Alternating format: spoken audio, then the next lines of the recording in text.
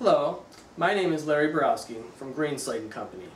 Welcome back to the next phase of our STF 250 screw test fixture. Today we're going to be talking about torsional strength testing. Now torsional strength testing, or torsional strength, is a screw's ability to resist being twisted in two.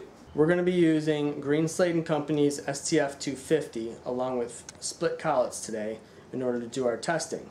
Our screw samples are number 8 sheet metal screws. So another name for a sheet metal screw is a type A screw.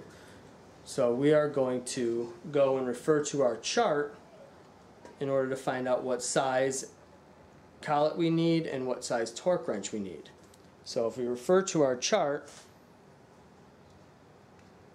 go down to the 815, move over until we see the 39, and that's our torsional strength for today.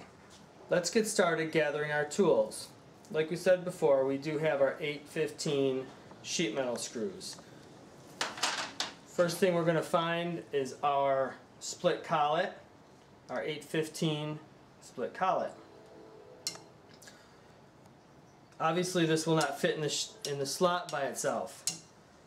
It requires what we call a split collet holder, which fits nicely down into the slot, and our collet fits in there. For larger screws, we have our larger screw collets. Now that would be like 1/4 inch and above, or an M6 and above for the larger collets. After we decided which collets we need, we also know that we have 39 inch-pounds as our torque that we're supposed to be trying to hit today. So we've chosen a 75 inch-pound torque wrench with appropriate adapters.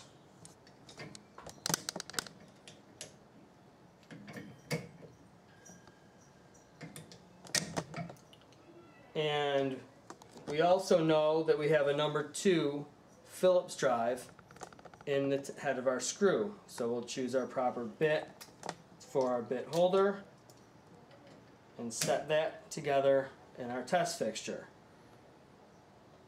We are now ready to do our testing. A little bit more on the split collets. The standards tell us that we need to clamp the thread screw without deforming the threads. The only way to really do that is to have something that's already tapped. So what we have is we've developed these split collets that act as little vices, and they have threads in them, therefore they clamp around the screw threads without deforming them. They're made of hardened tool steel, and they're also annealed to maintain toughness so they don't crack while using them. There's 2 different ways to put the screw into the collet. The first way is to just kind of start it while it's in your hand and then place it into the collet holder. Well, sometimes that's just because of tolerancing and the way the screw's sitting in there doesn't quite want to work for you. So the way I like to do it is just drop the collet into the holder, start your screws in there, drop the whole mechanism back into your channel. Take your course adjustment, bring it down just over your screw head. Adjust your positioning a little bit. Drop the bit into the head. What this does is ensures everything's in a nice straight line and rigid. Nothing's going to pop out.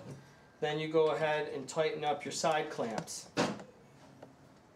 to make sure that you are properly clamping the thread. The idea is to not let the fastener twist while you're doing this. You want all the twisting to be in the shank of the screw. You don't want it to slip. So we torque. Our minimum we said was 39, and there we are at 39. We're at 40, approaching 45, 46, 47, 47. And there you see we've snapped the head off at 47, so our screws do meet the minimum. Now we could have either stopped at 39 and said they were good, or kept going until breakage like we did. Well, our test went fairly straightforward and well, but there are some things that you may run into while you're testing other screws. You may get screws that are excessively long. They're 3-4 inches long that you're trying to test. Well, what you can do is actually just chop the screw down. It doesn't affect the torsional strength at all, because torque is the same along the entire length of a screw. Whether you shorten it or it's a short one or a long one doesn't matter. You just shorten it to what you need and you go down the road. Now the other thing is you might run into very short screws where you barely have any threads. Now when you're testing and you put your screws in your collet, you want to make sure that you at least have a couple of threads, 1 to 2 threads above the top surface of your collet. Those are for the really short screws, because you don't want to be bearing down on the head.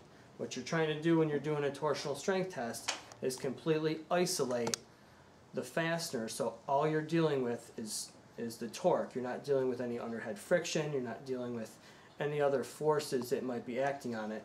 That's why where the STF 250 comes in, because you can clamp on those threads and maintain rigidity, so you're not driving at an angle, and everything's tight and seated, and you've isolated everything except for the torsional strength. I'll bet you didn't think we'd be breaking things today, did you?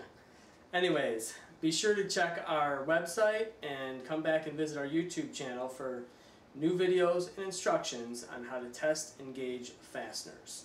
If you'll take a look behind me, you'll see the posters that I was referring to earlier during the testing. These are nice handy references to hang on the wall in your office, or even right there out in the shop where you're using the equipment. We also have it in book form, and all this is at no cost to you. So if you have any questions or want any wall charts or FIP 1000 specification booklets, don't hesitate to give us a call or email us. We'll always be there.